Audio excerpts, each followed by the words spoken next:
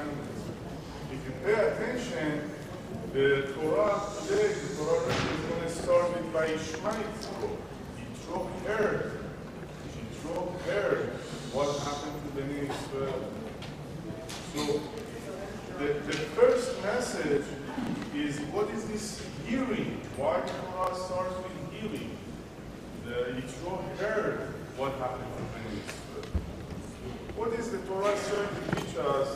That we have a selective hearing. We choose what to do. Not necessarily everything we hear, we listen, we take it in. One of the issues with our character is that we choose and pick what we want to listen. There is a mold, there is a structure we build for ourselves, that if I like to hear something, if it's going to make my ego stronger, if it's going to compliment me, I love to hear it and welcome it. But sometimes, we hear criticism or we hear guidance that is going to make us work harder, going to take us out of our comfort zone. We're going to say, no, I don't want to do this thing. This is not for me. So the first condition of receiving the Torah, the receiving blessings in our life, is to open our hearing, to accept that I'm open to understand and to receive messages. We all go back in our life. I wish I would have listened to my father. I wish I would have listened to my mother. Is anybody going to deny this right now?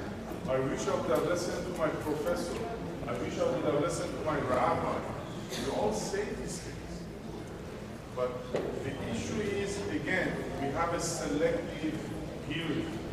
We don't want to work hard. We don't want to come out of the comfort zone. The moment I hear something that is against my comfort, I'm going to deny it. I don't want to listen. So the first lesson of the Torah, in order to receive the Torah, is to be open. Be open to listen, to receive messages. According to the Zohar, every moment of our life we receive messages. It could be from people, it could be from angels, and it could be from the Creator itself. Constantly we receive messages. And the interesting thing is, the Zohar says the angels, they whisper. The angels, they whisper in our ear. The angels are not super loud and, it's going to get our attention. So the number lesson of today is to awaken this awareness. I want to hear messages. I want to get guidance. I want to open my hearing. I want to receive messages. I want to receive constructive messages. And if somebody criticizes me, welcome. Not necessarily we have to take it in. Not necessarily we have to listen to criticism, act upon it. But when I hear criticism, I say, Baruch Hashem, I go home and I analyze what's the light in this criticism. What part of this criticism can make me better? The second portion, the second subject that I choose to share with you, what is this revelation of Mount Sinai? The way the Torah described it, 600 souls that were under Mount Sinai, there was lightning, there was loud noise of shofar, there were clouds, there were fire and water, and then we saw the Creator, Hashem, descended on Mount Sinai. The Zohar explains that in reality, what happened in Mount Sinai, nothing came down to Mount Sinai. Whatever happened was within Mount Sinai. The revelation, the noise, the light, and the Creator came out of the mountain, not descended on the mountain. So it's all depends to our consciousness. It's all depends to our sight, what we choose to see, what we want to see.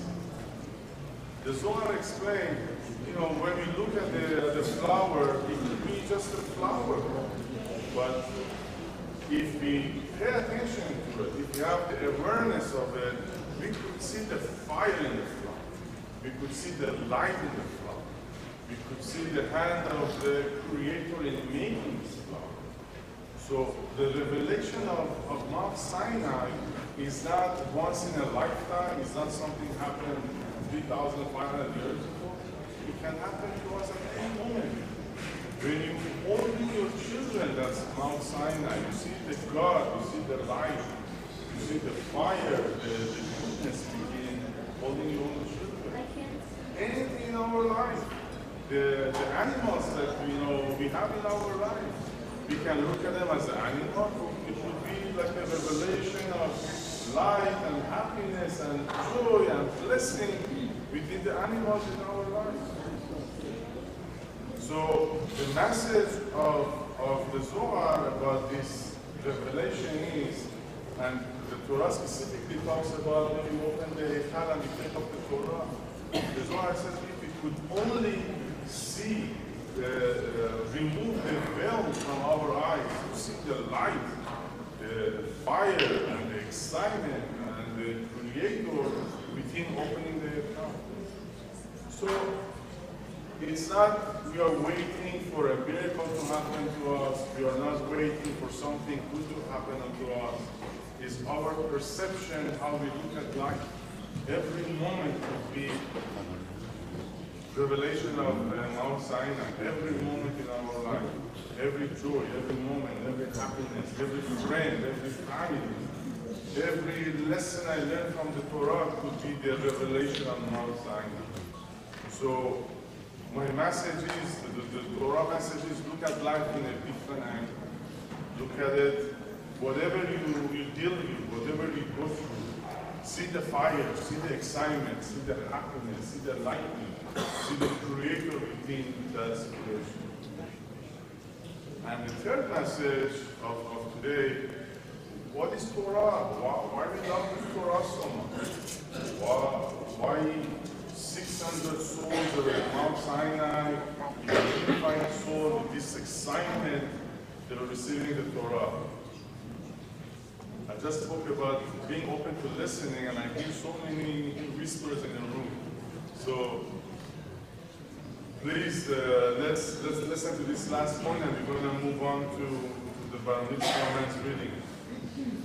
What is Torah? I searched and I knew we have a Bar Mitzvah. I tried to come up with a very simple way how we can explain what is the Torah in our life. We all love Torah, we all worship the Torah, we all study the Torah. I was thinking, the King Solomon was studying the Torah, the King David was studying the Torah, and we have this Mary to study the Torah. What is the purpose of studying the Torah? It's so difficult to concentrate. Please, if you can stay quiet for another 3 minutes, I promise we're going to move on. A simple way to explain Torah, when we get to the Ten Commandments, the first word, he says, I am Hashem, I am God. Every time we recite Shema Yisrael, in the end, he says, Ani Adonai Elohim, I am God. Are we God? Why we keep reading, I am God? It's not, we are not the God, he is the God. So why we keep reciting, I am the God, Ani Elohim, I'm the God. I learned from amazing Kabbalists this week, this subject of I am, man. Who is this I? Who is this me within myself, ourselves? The psychologists for the past 1,000 years try to explain what is I, what is me. Who is this me? Who is this I within me? So the Kabbalists explain that there is 5 aspects to I, or who we are. The first one is I am. I am. We're born in a certain country, most of us in Iran. We're born to certain parents, and we're born to certain astrological signs. This is who we are. This is who we are. We cannot change it. This is who we are. We're born in a certain country with certain characters and habits. And we're born to certain parents with certain mentality. And we're under the influence of the stars. We're born in a certain month. So that's I am, that's who we are. The second one is I think. I think. You know, they explain up to age 35, we are accepting, we're acceptable, we're accepting new wisdom, new way of life. After age 35, we are just reacting to those lessons we learned, to those experiences we have. So I think who I am is all depends to the experiences we have, to the challenges we have, to my limitations that I have. So not necessarily it's who you are. This is from past experiences, from past challenges and obstacles. The third one is what people want me to do. What people want me to do. We live in Hollywood, we live in LA, it's a very difficult city. We all live by the standard of the society.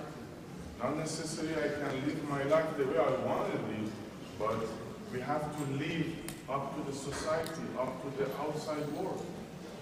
And it's put a lot of pressures on us. It's not necessarily who we are. We just have to be, we have to live the way the society wants us to. The fourth one is I want to be. The Zohar explains his amazing lesson. He says, you know, somebody has a gift to be a carpenter. He's born as the best carpenter in the world. But he wants to be a shepherd, for example. So he will never be the best good shepherd, and he's going to miss out on what the gift he has as a carpenter. So there is another aspect of us that I want to be something else. Instead of finding out what you're good at, what is your gifts. And in Kabbalah we learn, by studying Kabbalah, by studying your Torah portion, by studying your astronomical sign, you would know exactly what you need to be. So I talk about 4 different I and me that is not the truth. What is the Torah come to teach us? The Torah come to teach us what you should be. What you should be. So the whole purpose of receiving the Torah, studying the Torah, learning the Torah is what I should be. What is the plan for me? What is the program for me? What is my best potential that I can achieve? What is the highest level of consciousness I can be? So, in a very simple way, I see a lot of young people here, in a very simple way, the Torah comes to teach us what you should be. Each of us has his own baggage from the past life. Each one of us has his own tikkun and correction. The only way we can get out of this package, the only way we can achieve our tikkun, achieve our maximum potential is by studying the Torah.